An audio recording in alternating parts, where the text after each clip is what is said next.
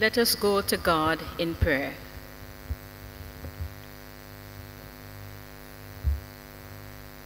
Almighty God, it is always a privilege to be in your presence.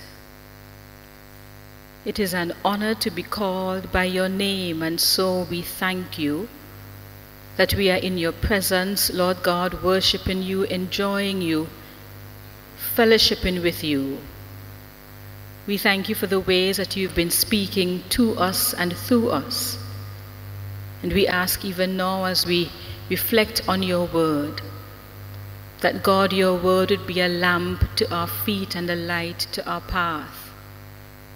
We ask you, Holy Spirit, that you will create new pathways in our brains and ears and hearts and spirits to receive your word, and give us the grace that we need, that we might be both hearers and doers of your word.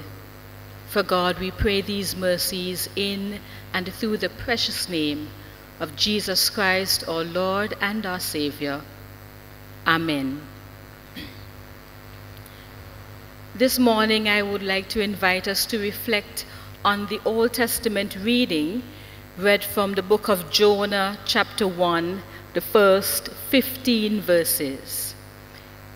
The book of Jonah is quite the unusual book.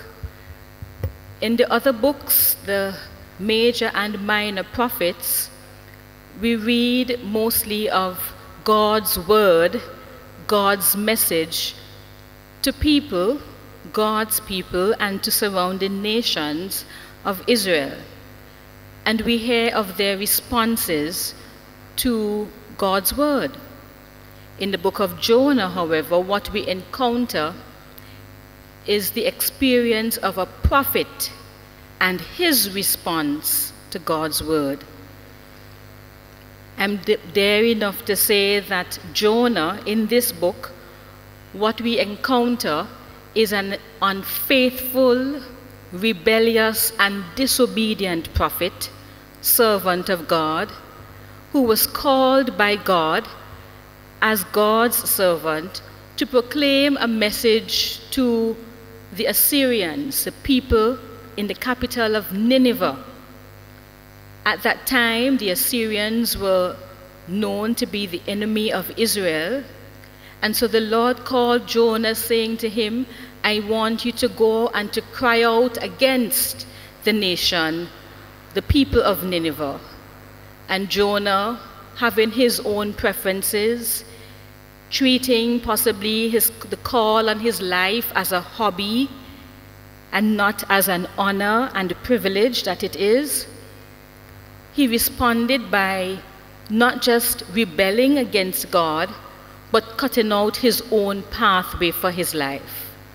And so what we see is that Jonah got on a ship headed in the opposite direction to Nineveh, and while on that ship, he went to sleep. He decided to do his own thing, and so this rebellious and unfaithful servant of God, who was called to foretelling and forthtelling, to tell of what God says would happen in the future, and also forthtelling to proclaim the word of God to God's people, this unfaithful and rebellious prophet was sleeping in the hull of the ship. While he is asleep, the Lord is very much aware that Jonah is being disobedient, and the Bible tells us that a storm arose, a great storm arose. And so the people on the ship, the shipmates, they are terrified. In their own awareness of God, they do not serve God, but in their own sense that there is a God, they understood that this storm was not a normal occurrence. And so they went for Jonah, and they woke him up and said, you know, why are you asleep? Look at what is happening.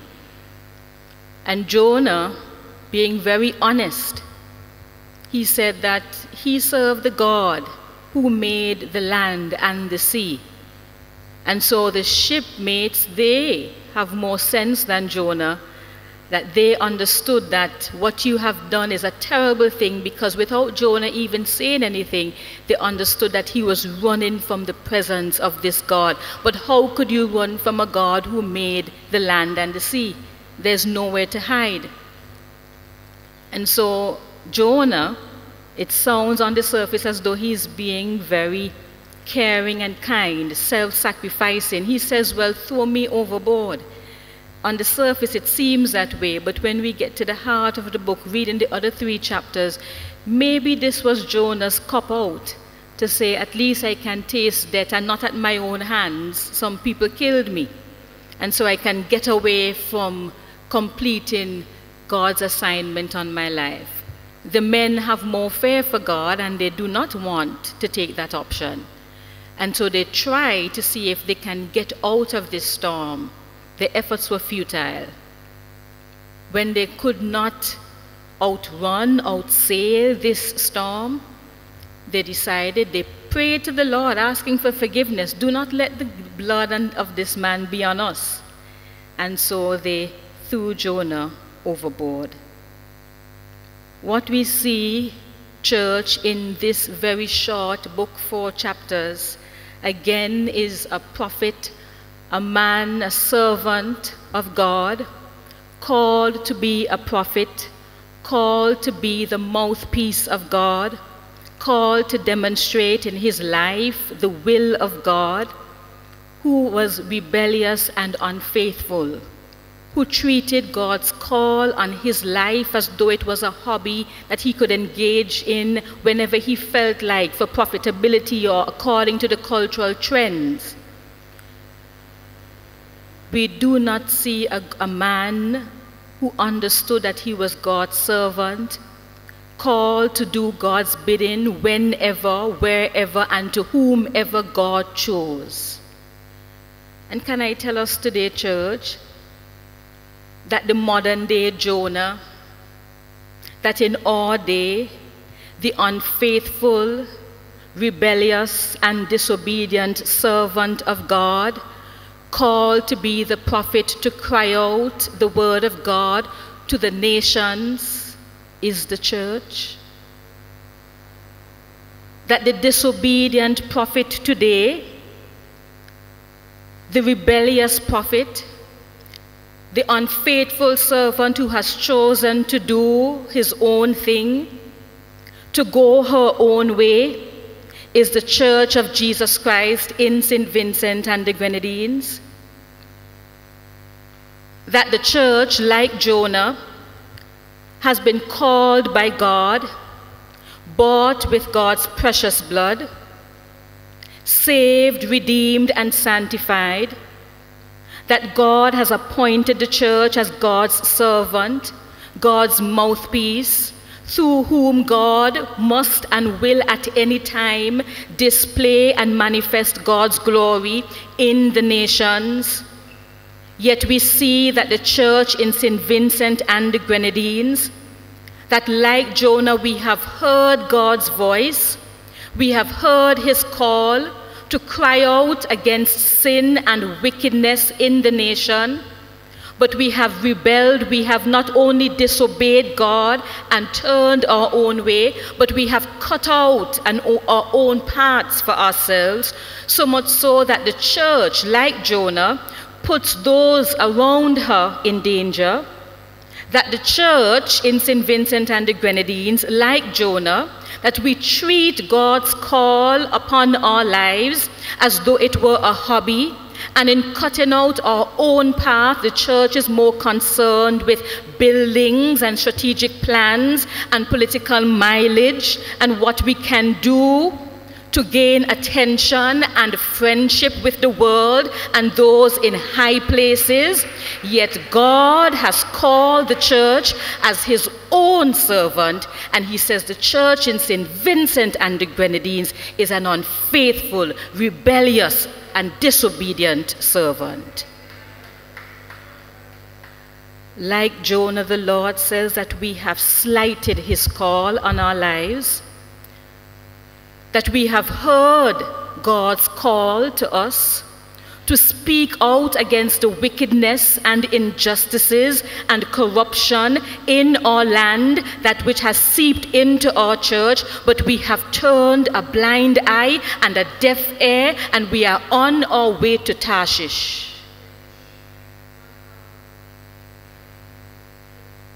And so the Lord, speaking to us, the church in St. Vincent and the Grenadines today, while we celebrate 45 years of independence, is saying to us, the church, those whom he has saved with his precious blood, that he needs us. His call to us is first of all a call to repentance.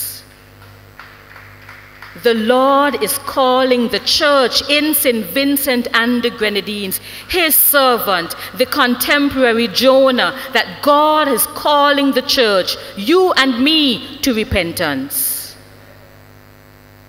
Beloved, repentance is not to feel sorry.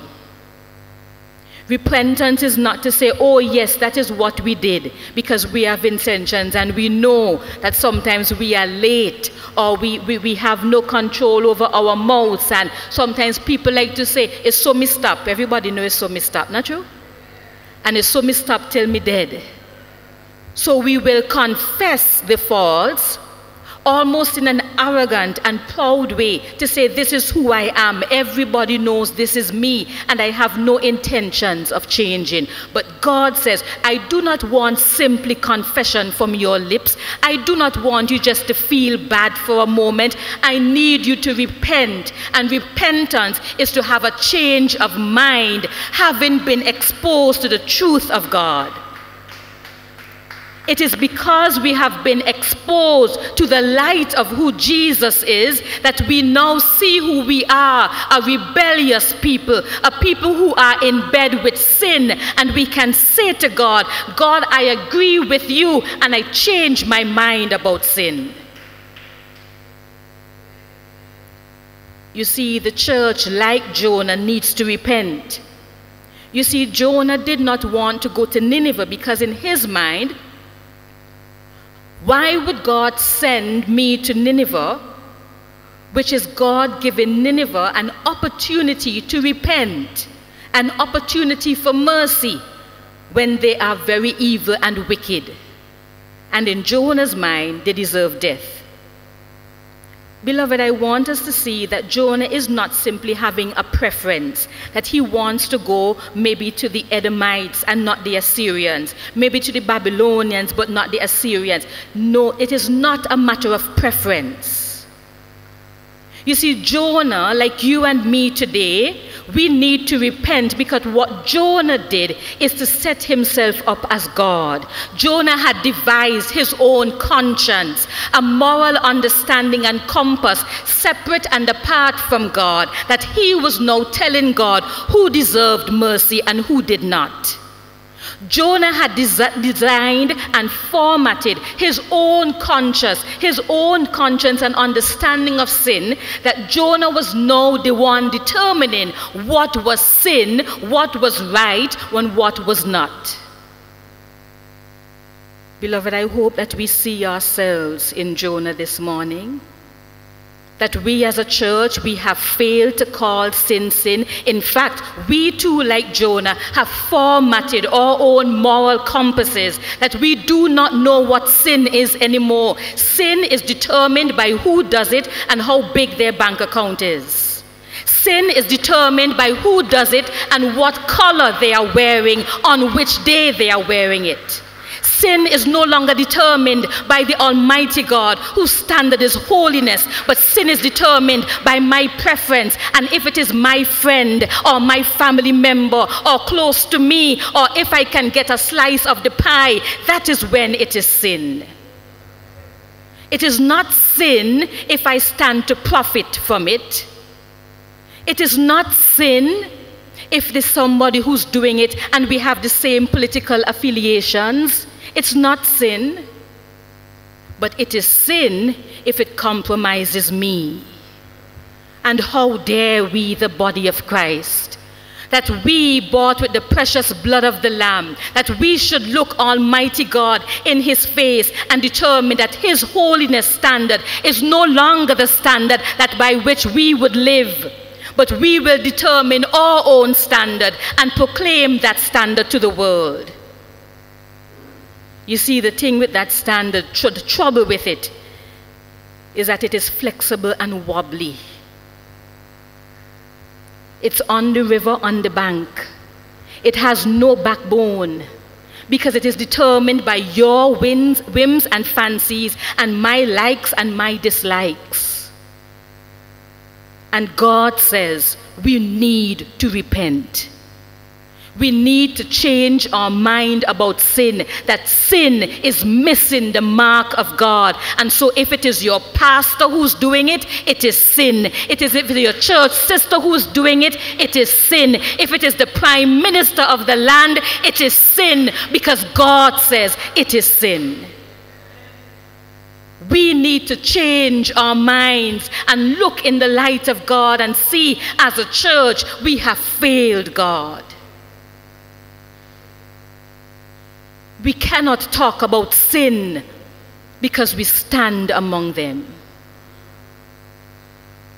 And the Lord's message to the church in St. Vincent and the Grenadines on this beloved 45 years of independence is that you need to repent.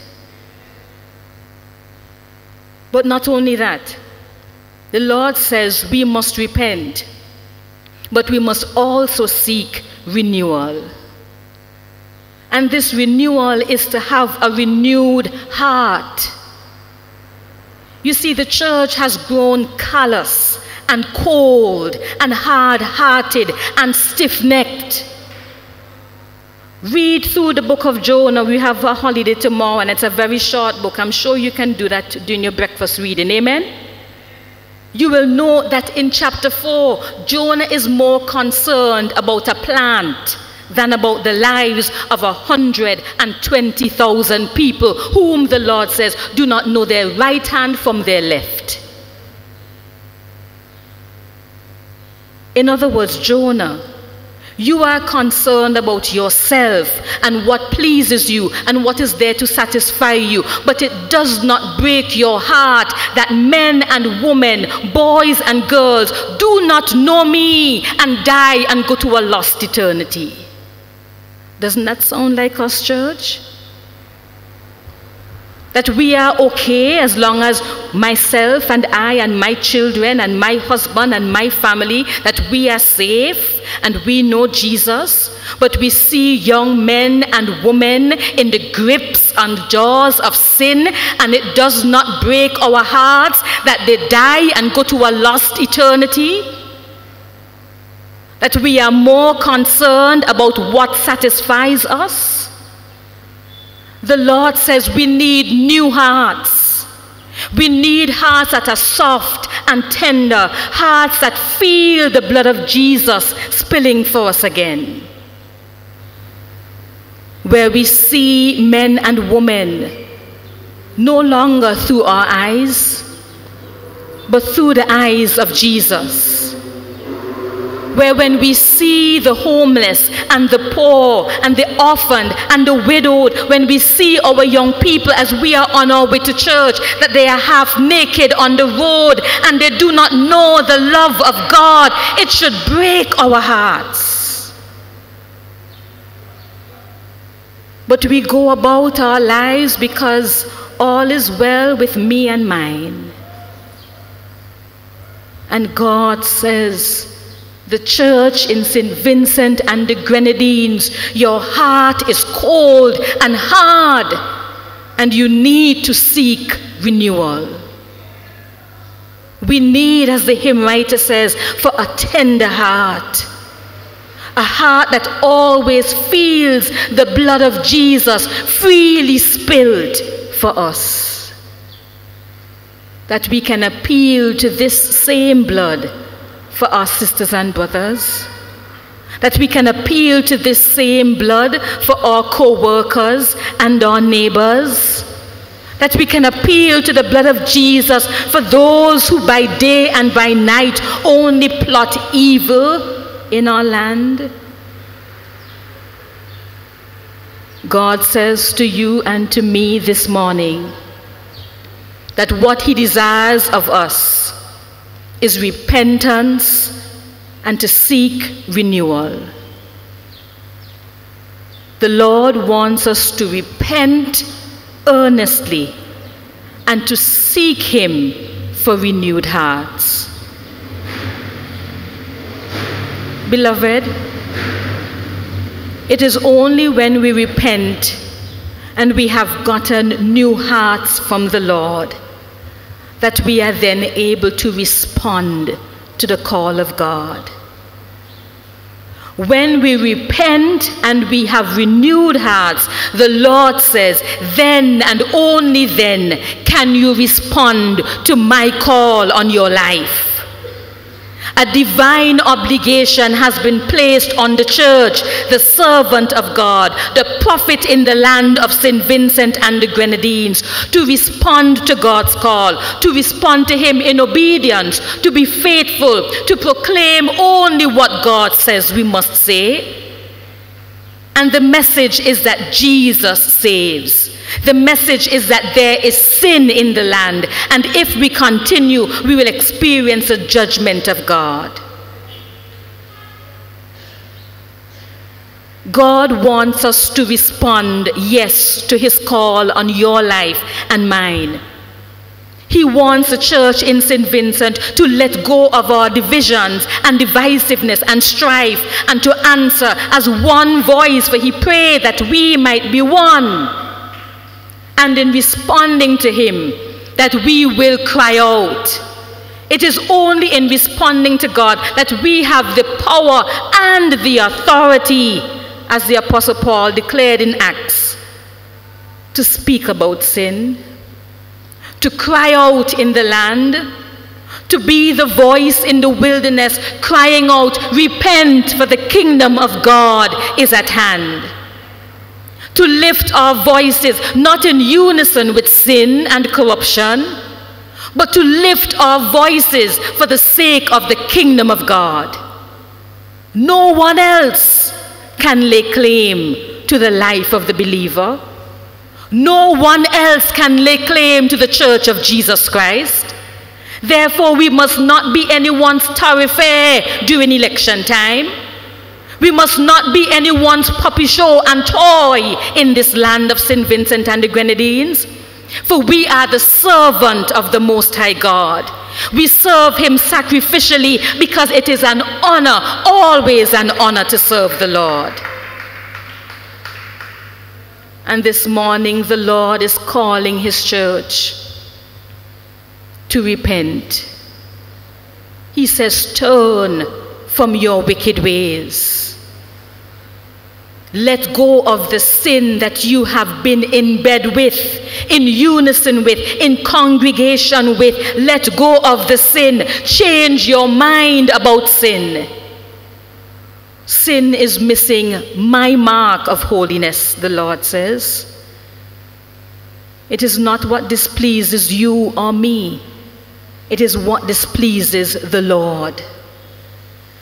And he says we must seek for new hearts, hearts that have been implanted by the Holy Spirit, hearts that are tender and soft, hearts that know the forgiving power, the redeeming power of the blood of Jesus. And then and only then can we stand as the oracle of God, as the servant of God, as the prophet of God in this land, and speak, thus says the Lord, and call the nation to repentance. I pray this morning that God's Holy Spirit will do what only God could do and save and redeem God's church. Sanctify us. Call us out of darkness yet again. Break the chains of slavery and sin that have bound us for years, to the glory and honor of his name. Let us pray. Lord Jesus, you are head of the church. Lord God, you bought us. You redeemed us with your precious blood. So you have all right, God, to lay claim on your church. We bring to you, Lord God, the church in St. Vincent and the Grenadines, and we cry out to you, O God, for your mercy. We cry out to you, God, confessing our sinfulness and our sins. We cry out to you, O God, confessing the idolatry in our churches, the pride and arrogance, Lord God, that parades itself in your church. We confess the filth, O God, from the pulpit to the pews and back. We confess, Lord God, the wretchedness and the evil and wickedness of our hearts, Lord God. That, God, it shows in our lives. We are a rebellious people, Lord. Lord, we confess, we see our sin, we see you, and Holy Spirit, we ask you to breathe repentance throughout the length and breadth of this nation, on every heart that knows you as Lord and Savior, people called by your name. Lead us to repentance, O God. And, O God, would you change our hearts? Would you transplant, O God, take out the evil heart, the hearts of stone, and give us hearts of flesh again, hearts that love you, hearts that beat, O God, only for you. Lord God, set us free, we ask you, from all entanglements and relationships, O God, in your church that we have with sin and the world, Lord God, that restrains and restricts us from answering yes to your call.